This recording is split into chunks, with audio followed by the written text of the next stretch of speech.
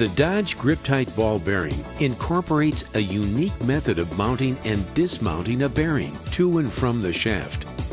The assembly uses a thin-wall tapered adapter sleeve and lock nut to drive the bearing onto the sleeve and mount it to the shaft. Dismounting is accomplished by rotating the lock nut in a counterclockwise direction, pulling the bearing from the adapter and releasing it from the shaft.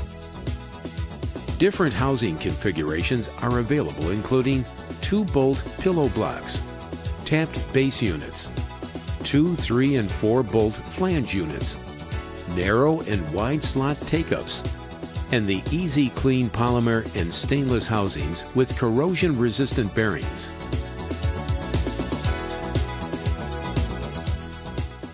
We'll be mounting a pillow block and flange 1 15/16 grip-tight ball bearing. Tools that will be required to mount the Dodge grip-tight ball bearings include an Allen wrench, drift or spanner wrench and hammer, micrometer, marker, screwdriver, torque wrench, and gloves. An instruction manual is supplied with each adapter-mounted bearing and must be carefully read prior to mounting. If the lock nut and adapter sleeve are received separately or have been disassembled, reassemble by placing the lock nut into the inner ring groove. Place the adapter sleeve through the bearing bore.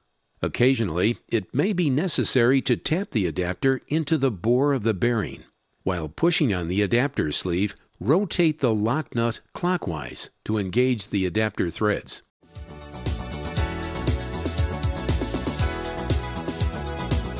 We'll begin by mounting a 1 15/16 Dodge Grip-Tight adapter pillow block bearing. Inspect the shaft to ensure that it's smooth, straight, free of nicks and burrs. As a result of the unique adapter mount design, standard commercial shafting is acceptable. Table 1 in the instruction manual lists the allowable commercial tolerances. Apply a thin coating of oil or other rust inhibitor to the mounting area of the shaft.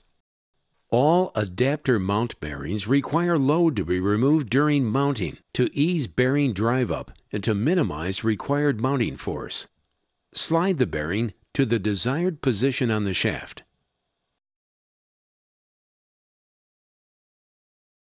If the bearing does not slide onto the shaft, rotate the lock nut 1 to 2 turns counterclockwise and slide the bearing onto the shaft.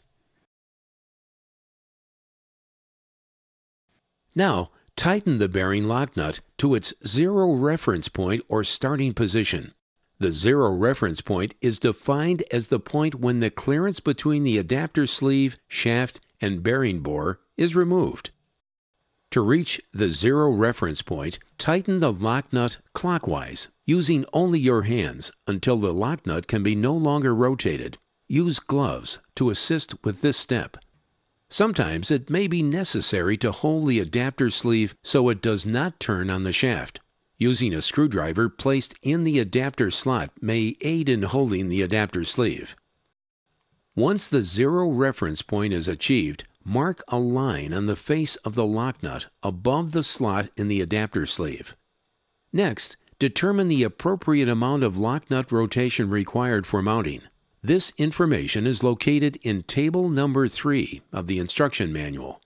In the case of the 1 15/16 inch grip-tight bearing, the rotation of the lock nut from the zero point is 1 full turn. Using a spanner or drift and hammer, rotate the lock nut clockwise 1 full turn from the marked zero reference point. The bearing is equipped with a set screw located on the outer diameter of the lock nut. The set screw is used to retain the lock nut. Tighten the set screw until the Allen wrench bends, which is approximately 25 inch-pounds. The bearing has now been properly tightened to the shaft. To keep the housing in position, loosely install the base bolts. Insert mounting bolts and washers and tighten to proper torque. Install the next pillow block by sliding it into position on the shaft. The housing can be positioned by loosely installing the base bolts. Then pull the housing in the direction of the lock nut, so that the bolts are against the housing and mounting surface. Mount the second pillow block using the same steps.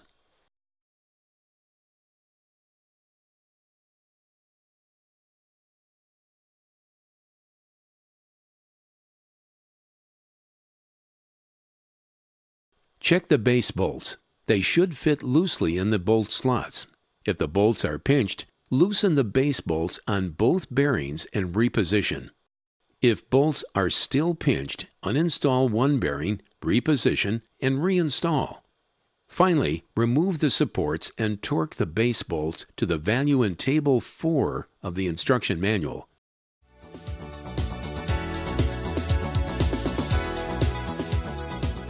Due to the axial drive-up of the inner ring on the adapter sleeve, a separate procedure is required for flange bearings. We'll install a 1 15/16 Dodge Grip-Tight flange ball bearing.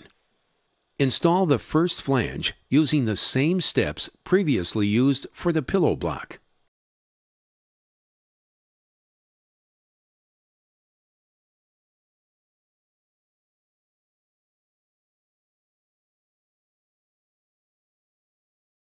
Start the installation of the second flange by placing it on the shaft. Slide it toward the bearing mounting surface, but leave a 1/16 inch gap between the flange housing and the mounting surface. Using gloves, tighten the lock nut by hand to the 0 reference point.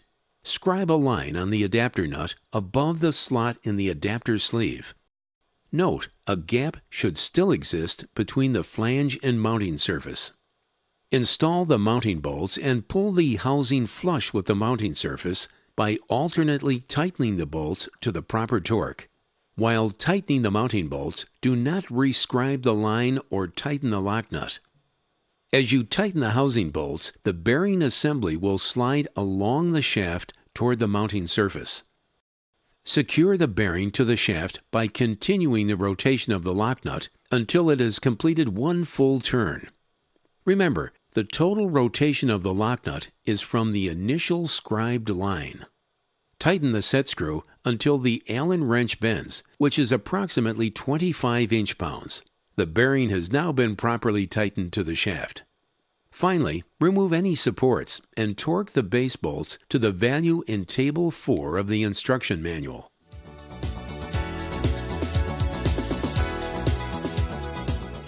To dismount the bearings, loosen the base bolts, then remove the load.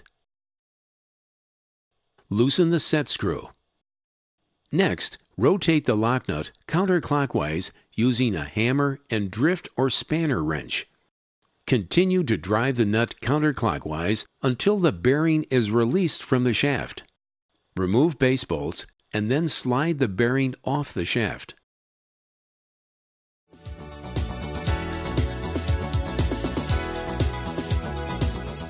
Grease fittings are supplied with Dodge Grip-Tight bearings for relubrication purposes. The Grip-Tight bearings are pre-lubricated at the factory with lithium grease. The Dodge Easy Clean corrosion-resistant Grip-Tight bearings are factory lubricated with H1 food-grade grease. In both cases, the bearings should be relubricated with compatible grease. Due to various operating conditions such as speed, load, ambient temperature, and contamination, relubrication intervals may vary. The relubrication intervals listed in the instruction manual, Table number 5, should be used as a reference. Grease can be added with a standard hand-held grease gun. If it is safe to do so, bearings should be relubricated while in operation to equally distribute grease throughout the bearing and minimize the temperature rise which may occur during relubrication. Clean the grease fitting and the grease gun nozzle. A good rule of thumb is to slowly add grease until clean grease can be seen purging past the bearing seals.